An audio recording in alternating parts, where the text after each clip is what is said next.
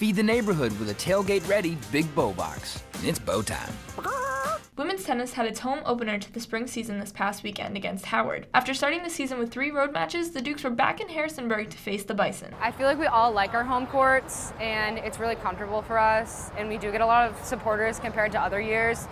So I think our team just likes being surrounded by people we love, so I'm glad we finally get to be at home. JMU took the doubles point early in the match with wins from Kate Broerman and Haley Glenn on court 2 and Rekka Matko and Alex Prudhomme on court 3. Broerman, Matko, and Prudhomme would also go on to win their singles matches, helping to fuel a 5-2 win over the Bison. Broerman says she hopes the confidence from her 2-0 win this weekend will help keep a consistent rhythm for the rest of the season. Creates a good mentality for not just myself, but for the team, like knowing that I have like the confidence to go out and perform like every weekend the way I did. As the rest of the season approaches, new head coach Tyson Thomas wants to put an emphasis on not only being strong competitors, but also enjoying the process. We want to work hard, we want to be really intense, we want to compete, we want to win matches.